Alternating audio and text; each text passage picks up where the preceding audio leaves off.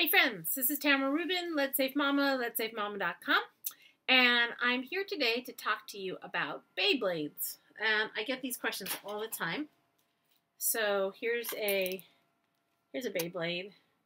It's the BeyBlade Burst Surge, and here it says 8+, and on the back it says not for children under 3.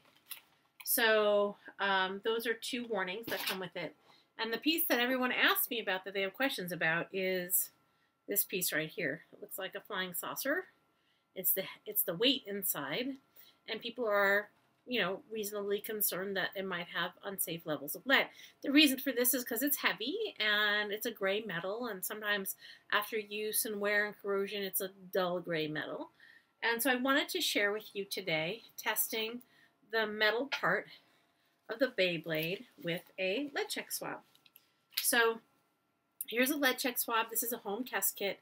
If you have one of these at home, there's powder and liquid in a plastic vial, and there's 2 little glass vials inside the plastic vial inside the paper sheath.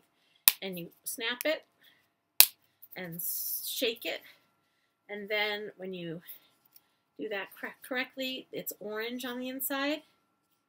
And then you take the orange solution and you kind of squeeze it out onto the item you're testing.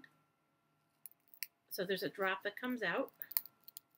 It takes a little squeezing sometimes. You have to do it pretty quickly too, so it doesn't dry up. See the orange, and you rub it. And just gonna squeeze a little more and rub it.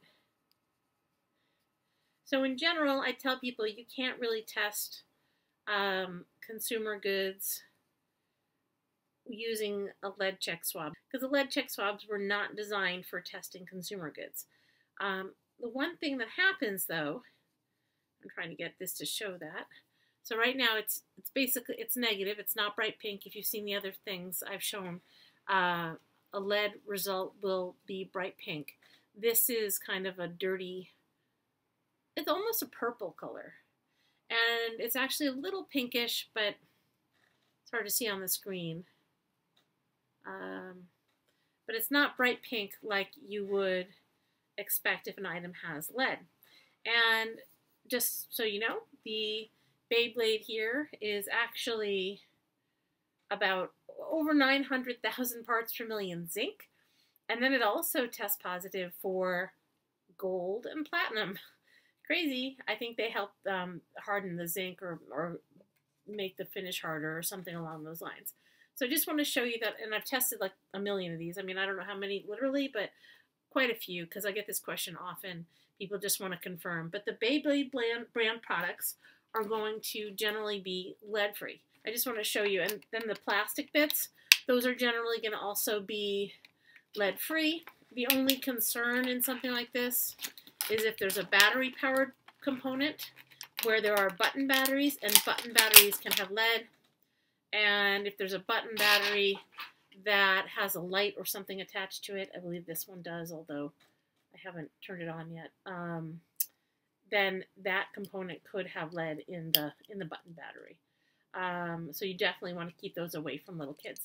Anyway, so that's all. That's using a LeadCheck swab to show you that this, which tested with an XRF, also confirms these are lead-free and not a concern when you're giving them to your children. So I encourage these as a toy. I think they're very fun and creative, and the kids can come up with their own battles, and they put them together in different ways. And the only problem is when parents step on them and they hurt your feet, as they tend to be all over the floor at some point.